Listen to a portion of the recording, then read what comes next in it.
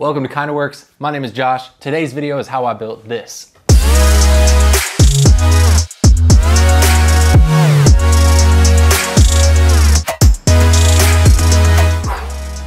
This is my portable face vise.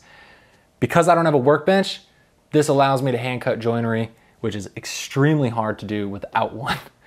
Stay tuned for the end of the video. I'll go over exactly how it works, how it's all made. It's 100% traditional joinery, and the only screws or bolts are to hold on the metal pieces. It was so much fun to make. Let's get into the video.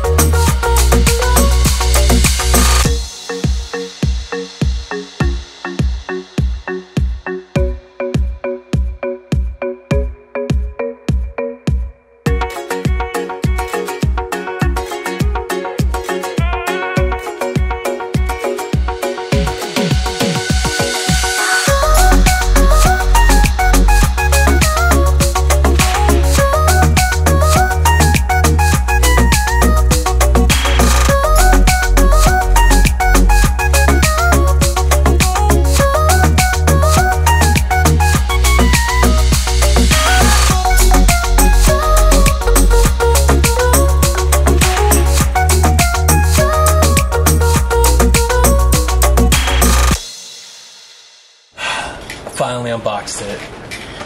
I've wanted one for a very long time, and it's been sitting in there for months because one, I haven't had time to set it up. Two, I didn't need it yet. I knew I was going to, but I didn't need it yet.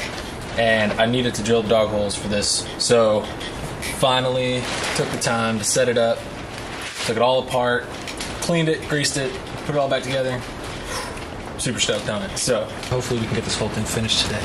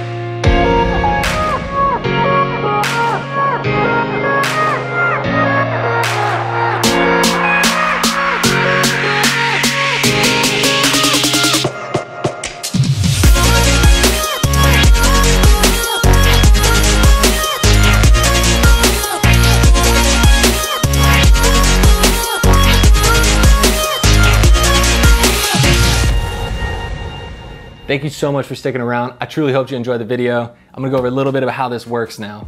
So a difference between this and a benchtop vise, something that you would buy at a big box store, most people have in their garage on a workbench or a tool area. It bolts down to the top, it pivots. Something like that is meant for small pieces and usually metal. The mouth on that will bruise any wood you put in it, hardwoods, anything, unless you put some type of like cork or soft material on the inside. But the mouth is really small, so and there's nothing underneath to support any of the material, where this, unlike that, allows 3 ways to clamp down material: vertical, horizontal, and flat. So if you ever wanted to plane the surface of a board, you're able to do that. So how this works, how you set this up, there are little pegs under the mouthpiece here. Those go on the outside of the table. Feet obviously go on the table or whatever, wherever you are. It's nice, you can bring this anywhere you want. There is cork on the bottom of the feet that allow it not to slip around, and cork on the inside of the mouth, which add for amazing friction, and so it doesn't dent. It's only pine, but make sure it doesn't dent the wood. So you can put this in here vertically. Let's say you wanted to cut some dovetails. Cut that, this thing, not going anywhere. Then you wanted to edge joint boards, boom. Now you can run a plane over that. Now, you can do these 2 positions with a benchtop vise like that. But what you can't do is plane a flat surface on one of those. So this is where these dogs come into play. Take these dogs and you stick them in the dog holes. Put these guys here. And what this does is allow you to grip the board underneath the top plane, so you can run a plane over it, over the side, and not worry about clipping whatever's clamping down your piece. If you were to try to do that on a face vise, you would for sure damage the piece of wood that you were trying to do. And that doesn't support underneath the wood, where here, let's say I wanted to chisel out some mortises. I can put this down, chisel out the mortises, and I'm going straight into 2.5 inches of wood. Really nice and solid, and having nothing underneath that would, one, be very hard to chisel down into, and two, unsafe because the piece could go flying. A lot of bad things could happen. But this thing is insanely strong. But that's how this works. If you like the build, please let me know in the comments below. If you think you would have done anything differently, please feel free, let me know. I'm learning too.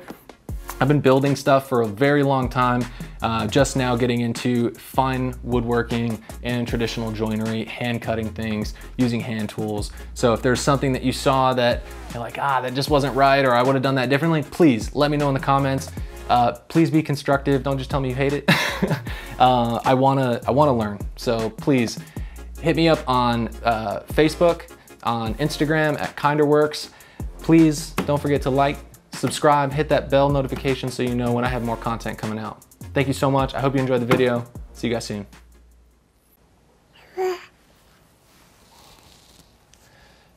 Somebody was very curious about the set I had going on in our living room. Say hi, all 3 followers I have.